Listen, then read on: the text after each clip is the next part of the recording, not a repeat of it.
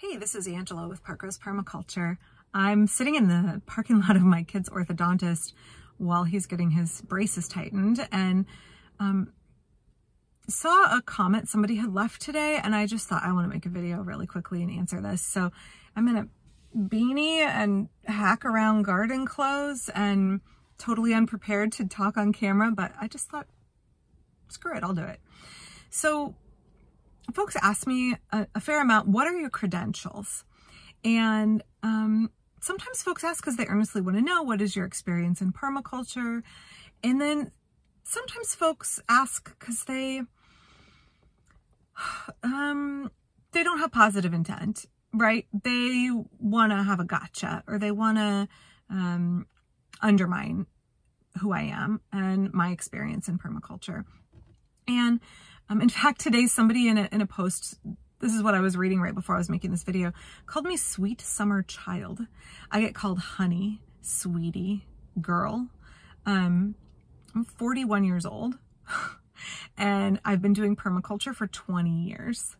So I'll be 42 later this month, but it's just the kinds of questions or comments I get to that bent are increasing. I'm really grateful more people are watching my videos because I want to share my passion about permaculture with everybody. Because I think it is the best design strategy for regenerative living. But the more subscribers I get, the more I get these kinds of comments. So I thought I would just talk for a minute about what my experience in permaculture is, and then yeah, maybe talk a little bit about what I've been doing on the site that we're on now and for how long. I thought this would be a good place to pause and talk about what our farm looks like now. We have 1/4 acre in Portland, Oregon, with over 40 fruit trees and dozens and dozens and dozens of berry bushes and herbaceous and shrubby food producing and medicinal plants. And we also have ducks and chickens and bees. And on average, we harvest over 2,000 pounds a year of organic produce from our property, which we share with the community and we use to feed our family. So when I talk about my experience in permaculture, I want to make sure if you haven't seen any of my videos before, you get a little bit of an idea of what things actually are like here, and that we actually live a lifestyle consistent with permaculture principles and ethics, and with our values of seeking regeneration for communities of people and regeneration for the planet as a whole, for all of the species that inhabit this planet. So I hope these still shots give you a little bit of a view of what that looks like on our property right now before I go and talk about past experiences. So if I want to talk about when I got started in permaculture, I actually first became interested in permaculture when I was 18. And that's because somebody sent me a copy of Mother Earth News. So I perused it, and there were several articles on permaculture, and I've always been into gardening. My grandfather had an incredible garden in Indiana. I would love to go visit it, and he picked these strawberries that felt like they were the size of my fist. Like, he was just such a big gardener and so into just abundant kind of quirky, eccentric gardening. He had this Concord grape vine with a bench underneath, and I remember loving to sit there and pick grapes when I would go visit. My mom was always a big vegetable gardener. She had very formal organized raised beds and very formal cutting gardens for her flowers. Very different than what I do.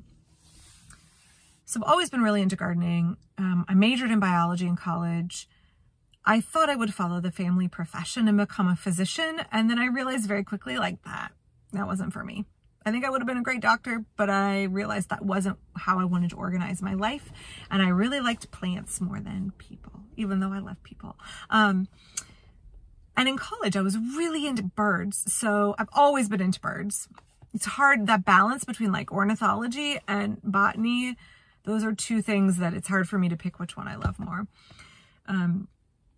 So I realized as a student that I wanted to get more involved in sustainable agriculture.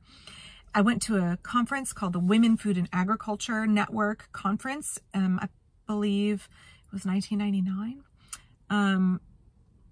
And that's where I first met women who were using oxen to plow their fields and using no petroleum powered anything, and getting back to sustainable regenerative design. And I learned about CSAs there for the first time, and have since always been a big supporter of community supported agriculture, but that sort of subscription service was relatively a new concept back then. So agriculture was always on my mind. After college, I ended up I was a certified raptor handler, and I worked with birds of prey, and I did wild bird rehab.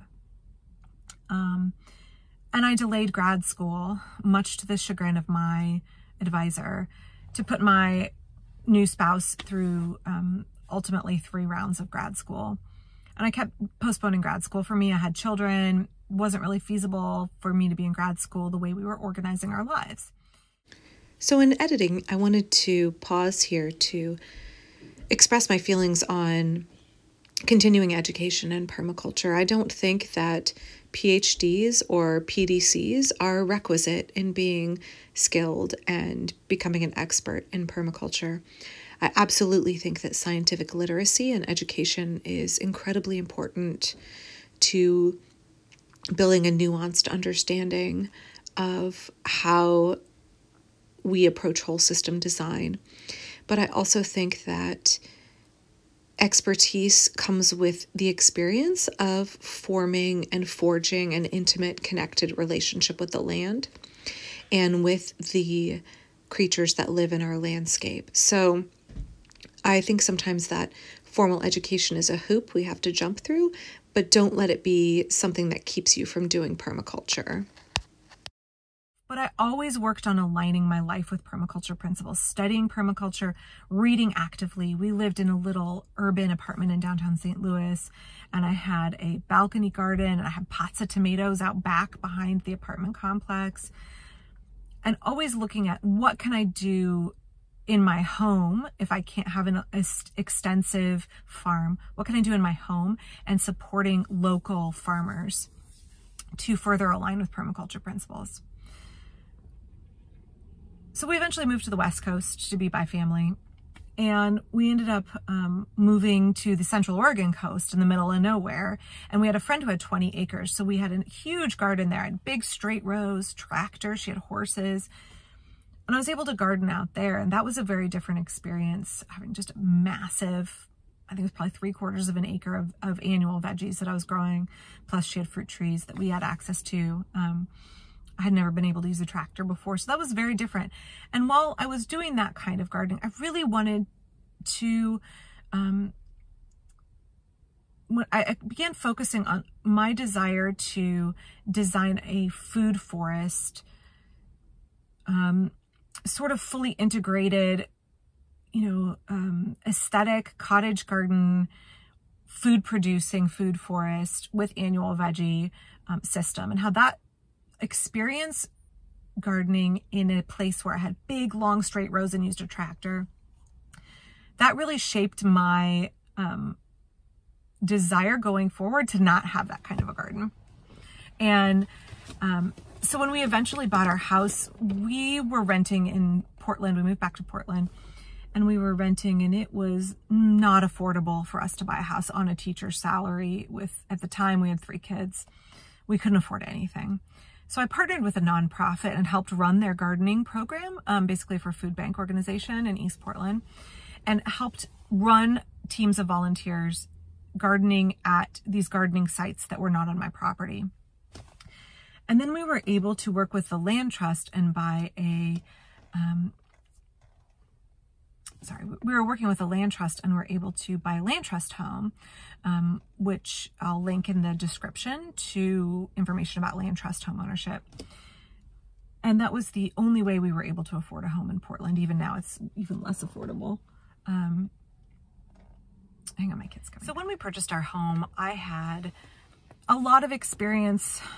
Obviously, reading everything there is on permaculture is not the same thing as practicing it, but I had a lot of experience practicing permaculture and gardening in an urban setting, in a patio garden, gardening in pots, gardening in rural places with big traditional veggie gardens and fruit orchards, and then helping run other large gardens, raised bed, formal gardens at other people's properties. And I learned what I did not want through those experiences, what I did not want on my own property. So 13 years ago, we bought our house, 13 years ago this month. And I have been working on planting and growing on our property for that entire time, tweaking, becoming more intimately acquainted with my landscape so that I can tweak and change my design and improve it all of the time. I thought this would be a good point to show a few more snippets from my garden, which was 13 years ago sod and weeds and nothing else, and now is an abundant, lush permaculture landscape full of woody and herbaceous food and medicine producing crops and ample habitat for native wildlife, full of beautiful flowers that people and pollinators can enjoy.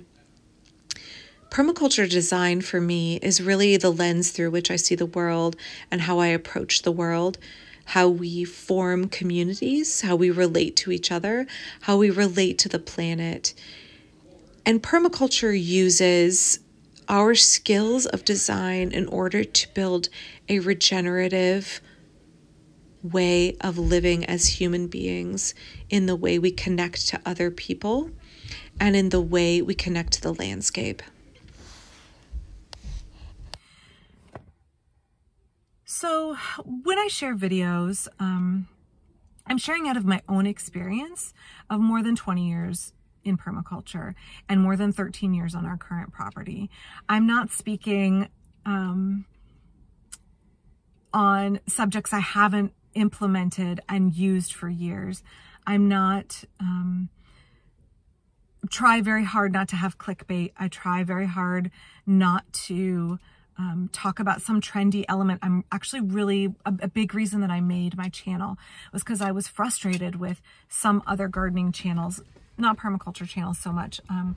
All of the folks in the permaculture community are really striving to teach regenerative living and share their experience with regenerative agriculture. Not to make any money, permaculturists don't get rich on YouTube, but we do it out of a love of permaculture and a desire to teach and share real lived experience and practical information that has proved helpful for us and works in real life. So I see a lot of gimmicky gardening videos, growing your strawberries and rain gutters and stuff like that. That just is not practical and is not sustainable and is not resilient living. So part of the reason that I started making videos is I was frustrated with how much bad gardening advice there was out there. And I thought, well, I know what has worked and what has failed utterly for me, so why don't I just share some of that? So I try and be really real with, these are things that don't work. These are things that have been just a disaster in my garden. These are things that are impractical or actually are greenwashing and are not sustainable in the long run, even though they may seem like it up front. So I try and share those things, and I don't talk about anything I haven't actually been doing for years. So when folks leave comments and call me honey, when folks, call me, girl and try and infantilize me, or leave comments that show they clearly haven't watched the video and they just are going to make a huge sweeping set of assumptions about me and what I'm doing. It's really easy for those to feel undermining and really undercut me because I'm a human being. And I give a lot of energy to this YouTube channel for very little in return, because I feel that it aligns very much with my following the third ethic of permaculture, which is share the surplus. I have experience. I have 20 years of experience. I have the knowledge of what has worked and has not worked for me. So I want to share that freely with the community because of COVID, I can't do workshops on my property. I've done in the past loads of workshops on permaculture with kids. I have 4 kids. It's a topic I know intimately. Beekeeping, urban poultry keeping for ducks and chickens, urban orcharding, permaculture gardening, low-cost sustainable veggie gardening. I've done tons of those workshops in the past, and I'm not able to do those right now. So a big reason that I make permaculture videos is because then it's accessible to everybody, not just folks who can come to my garden, the 25 folks who can show up to a workshop.